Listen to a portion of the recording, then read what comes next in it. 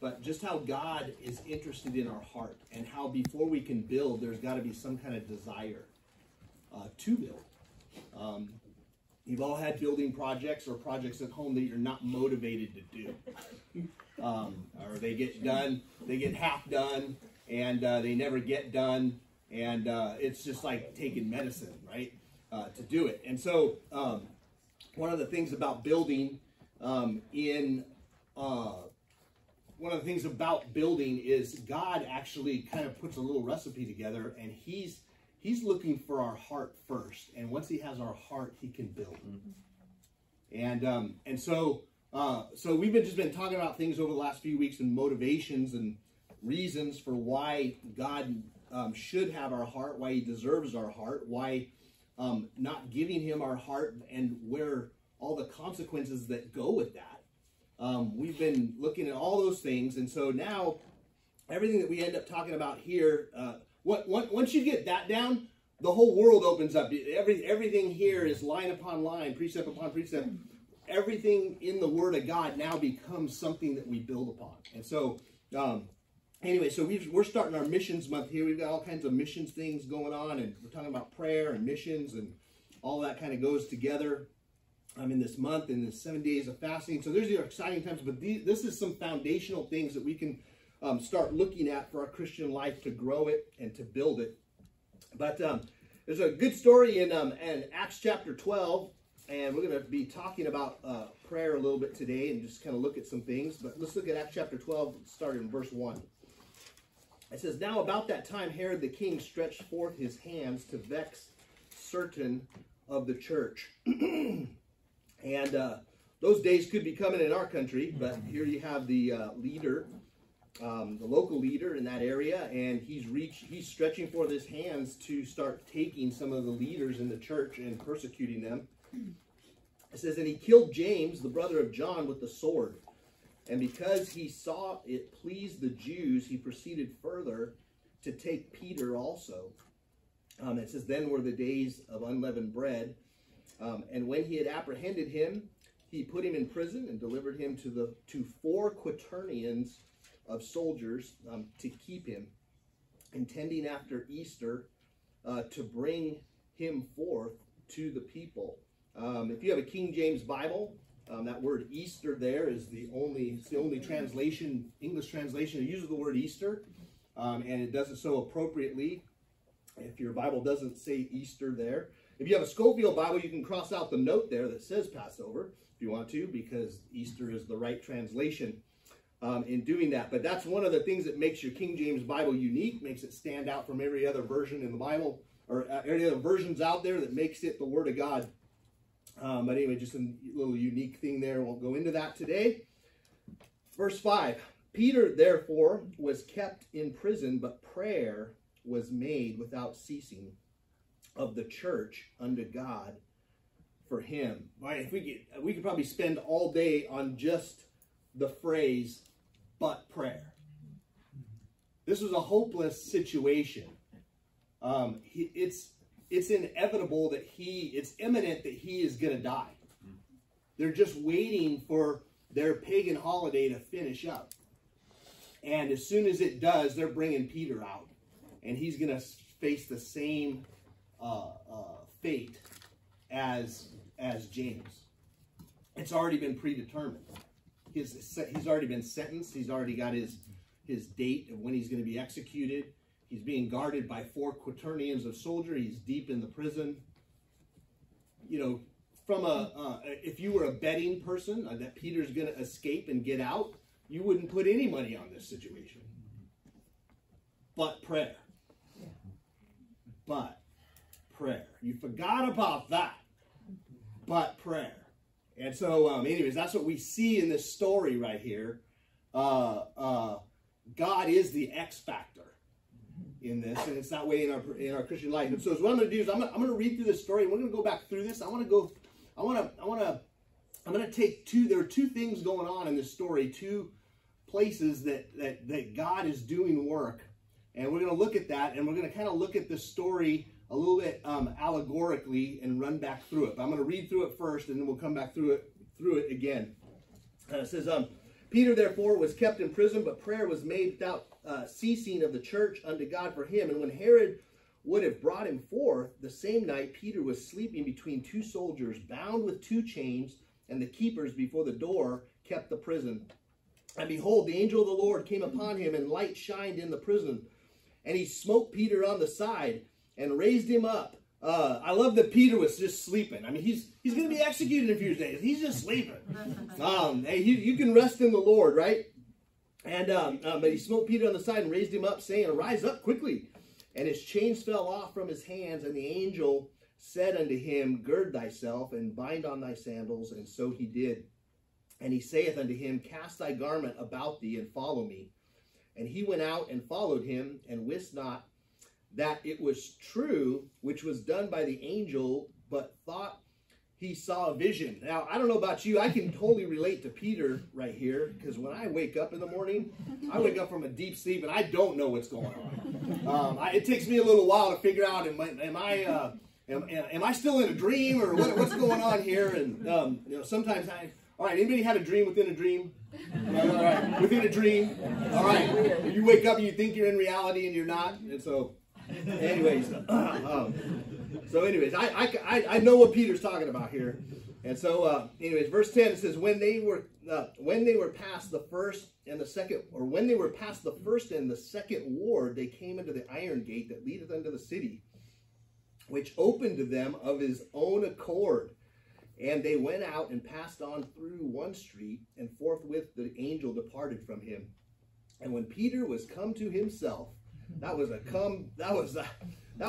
you talk about, a come to Jesus moment right there. It's like, whoa, what am I doing here?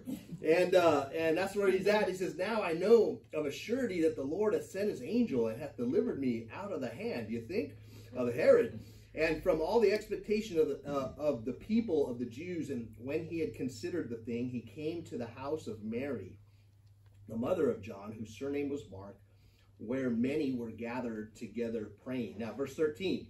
And as Peter knocked at the door of the gate, a damsel came to hearken, named Rhoda. And when she knew Peter's voice, she opened not the gate for gladness. That sounds like a excited person, right? But ran in and told how Peter stood before the gate. I mean, if you're Peter out there, you're probably going, "Open the gate, open the gate, where are you going? Open the gate." And she runs back in. She doesn't let him in, right? And so, and they said unto her, "Thou art mad." And so they're praying for Peter, and Peter shows up at the door, and she tells him he's at the door, and he says, "You're mad, and you're crazy." That's how we would say today. You're crazy.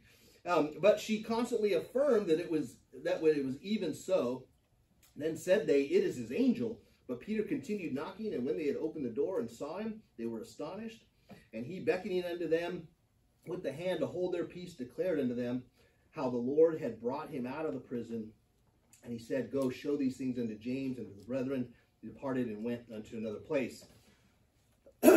Great story here of prayer, and God places this here on purpose. But I'd like to just walk through some things in this story just to kind of show in parallel what's going on. So we have I'm going to have this box here. This is going to be where the church is at, where Mary's at, where Rhoda's at. And let's call this the church. And I'll just put praying here. This box. And then in this box here, I'm going to keep this kind of open-ended because I don't know where my list is going to stop. But this is Peter. Oops. Let's kind of run it out here. Peter in prison. All right, now we're going to walk through this story, and this is a story about prayer, and this is a story about God answering prayer, and this is a story about God acting upon prayer.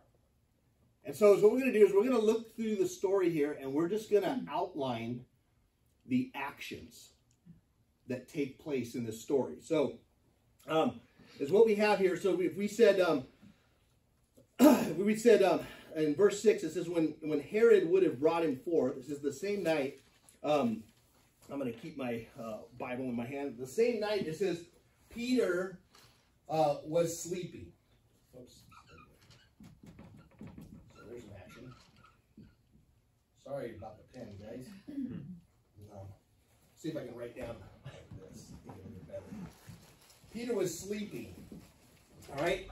And then it says, but he was sleeping between two soldiers, and he was bound. He's bound with chains. So this is kind of describing the situation a little bit. He's bound in chains. And then it says, I'm going to say, with, oh, that's getting worse. Let's see if I got it. Mr. Record's going to get you one. Oh, he is? Okay. All right, awesome. It says bound with, it's like really getting bad now. Hang on. That's a little bit better. Bound with chains. You read that, right? All right. Oh, I did it again, didn't I? Is that what you're laughing at? No, I said you gotta lick it. Oh. All right, no chance. Junior high days. Junior high days. Okay, that's not good. Let me get, I might actually have, let's see if there's one in this bag here.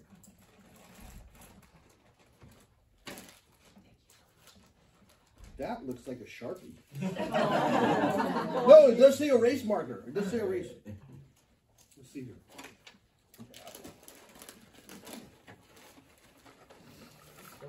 Let's try this. Make sure it erases. Oh yeah, look at that. Okay. Bound in chains, kept by keepers. Come on, just more. Oh, thank you, Lily. Kept by keepers, right? And then it says in verse 7, it says, the Lord came upon him. All right, that was another action. The light shined. Light shined in prison. And then it says, he smote Peter. Peter smitten. And then it says in, let's see, what's next? I lost my place. He smote Peter, and then he raised him up, right? Are you guys follow me in verse 7? Yeah. All right, raised him up. Looking at actions here. Raised him up. And then Chains fell off. chains fell off. Very good. Very good. You guys are catching on. Chains fell off. Chains fell off. Chains fell off. Verse 8. Now, gird thyself. It's an interesting one. Gird thyself. Because probably wasn't dressed right in prison. Probably had him with no clothes. Bind on thy sandals.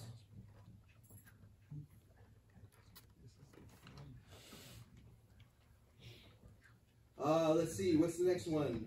It says, and so he did.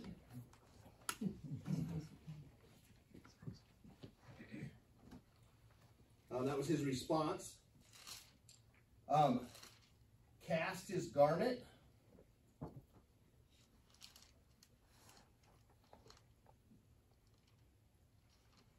On himself.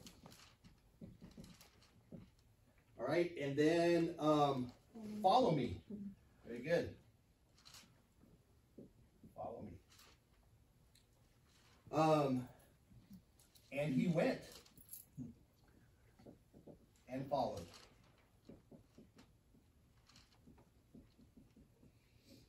So that's what went on in here.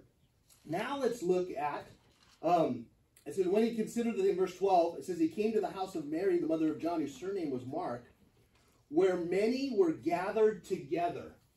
So in this box here, there were Christians gathered together. Remember, this is going on at the same time. And even before these things happened. Christians were gathered together. What were they doing? Praying. Praying. And Peter knocked on the door at the gate. And then it says, and when Peter knew the voice, she opened not the gate for gladness, but ran in. And he told Peter, he stood before the gate, and he said unto her, Thou art mad. But she constantly affirmed it was so. Then said they, It is his angel. So I'm just going to say there as a summary of that, they were not only praying, but I think we can all relate to this. But they were praying with little faith. Yeah.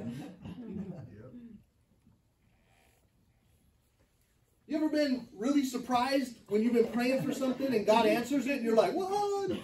That couldn't have been him. Like a pastor told me this story a long time ago. He was using it as an illustration of prayer, but this guy's he's working on his roof and he's hammering in it, and all of a sudden he starts to slip and he starts sliding down the roof, and as he's sliding down the roof he's saying, oh God, please help me, please help me.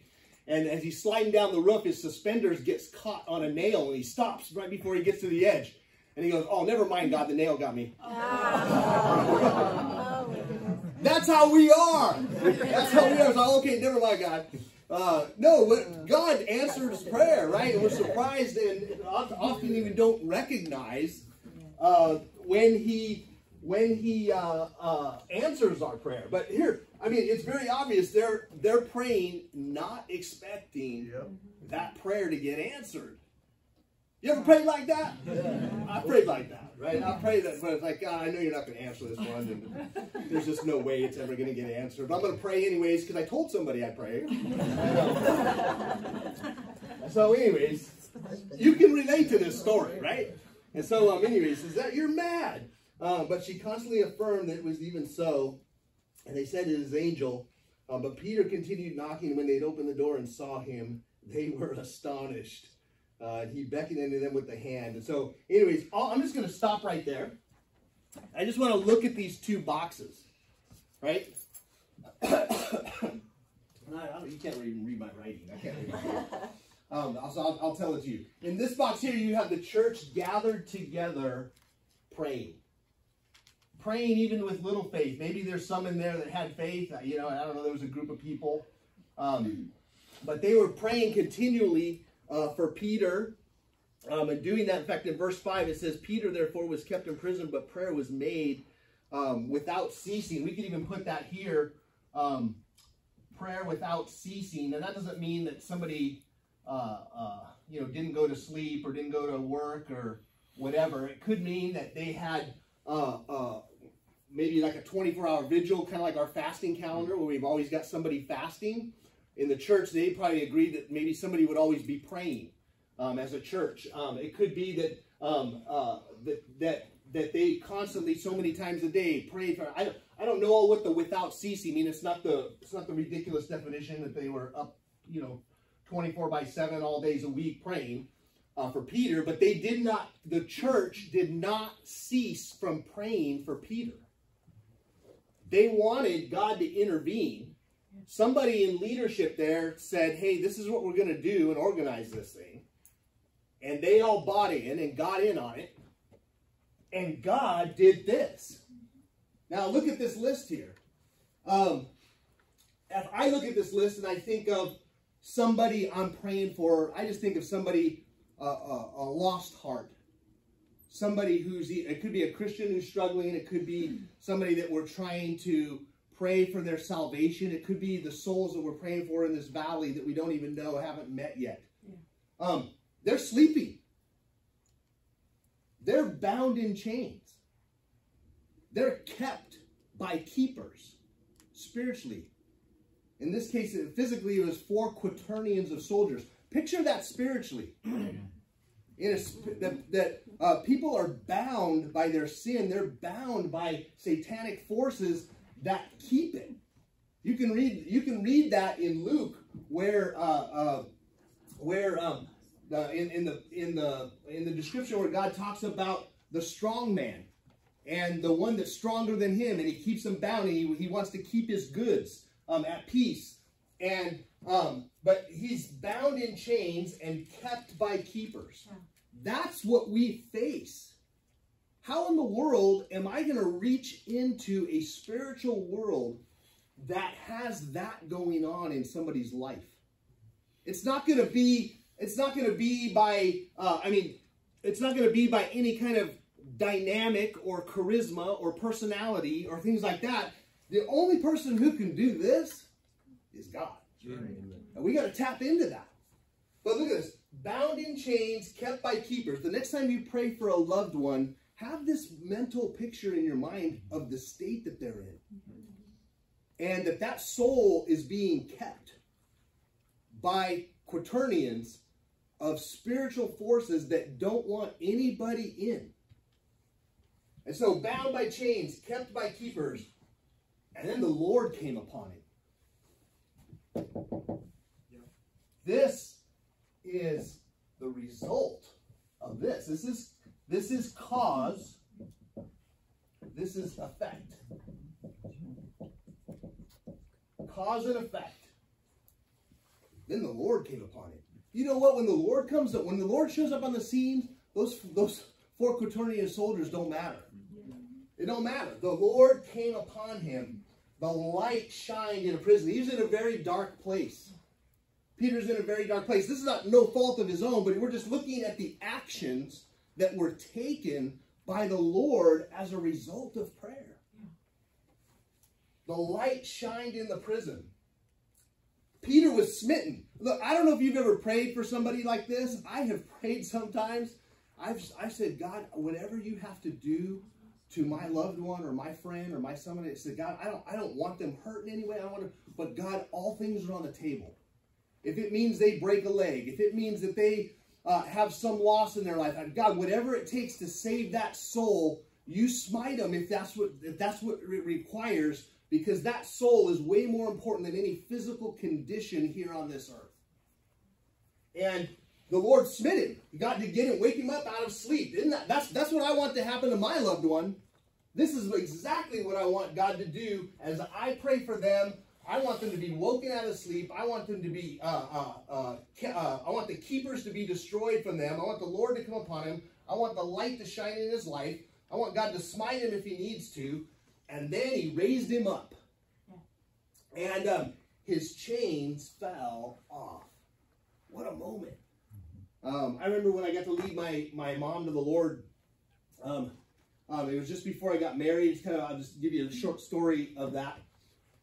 I was out, it was just the week before I was going to get married, and I was living at home, and I went outside to wash the car, and I led my cousin to the Lord. I think I led maybe one other person to the Lord in my life.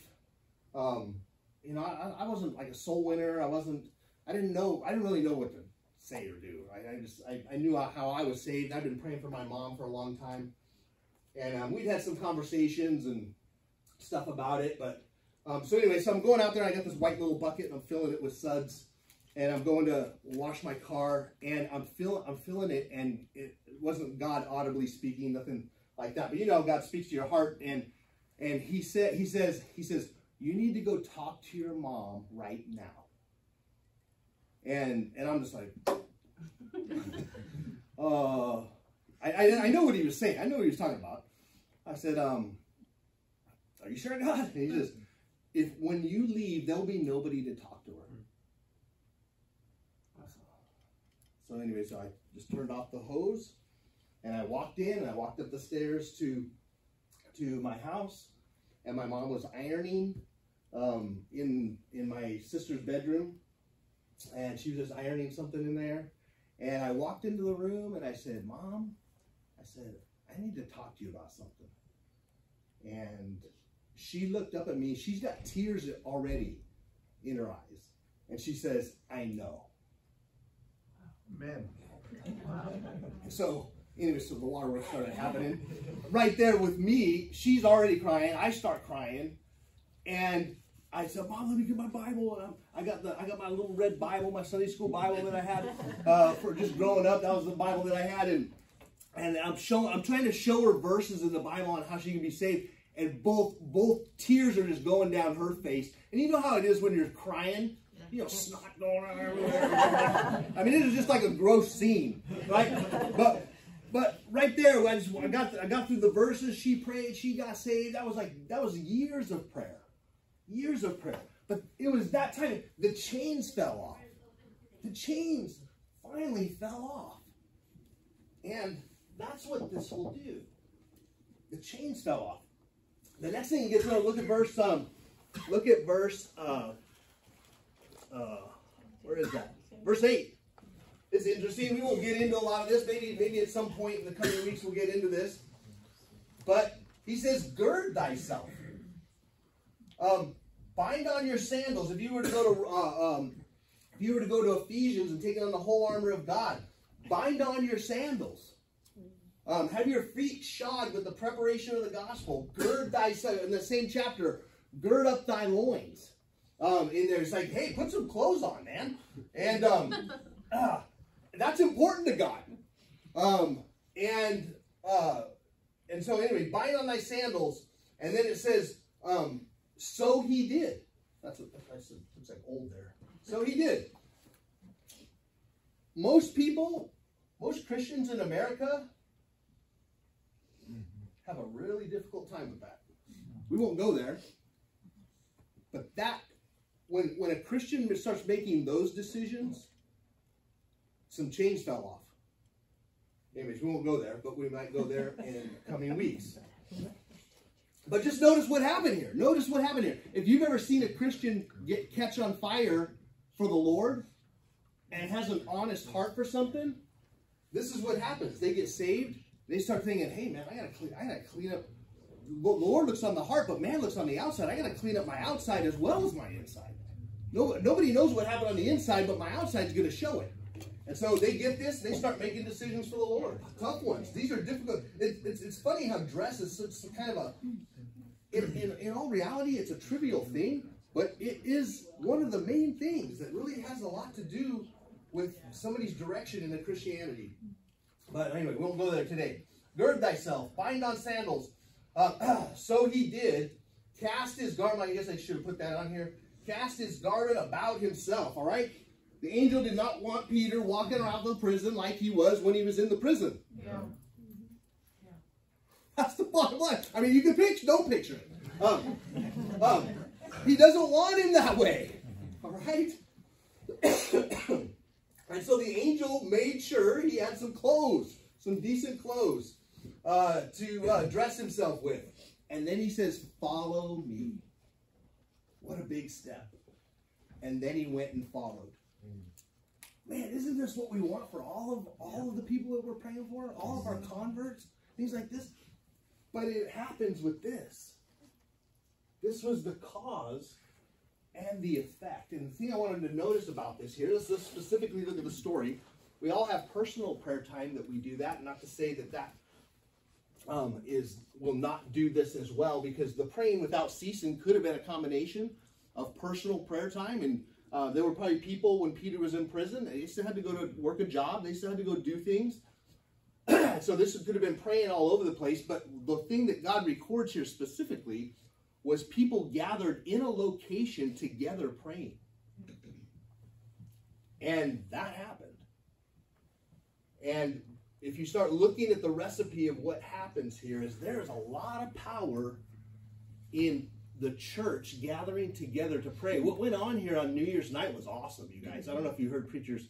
There were 140 people here starting in the first hour from 7 to 8 o'clock. Many of you came to that, and then certainly realize it's hard to stay up late sometimes in doing that, and you got children and all kinds of other logistics to them. But there was a pretty good group that stayed all the way to the end.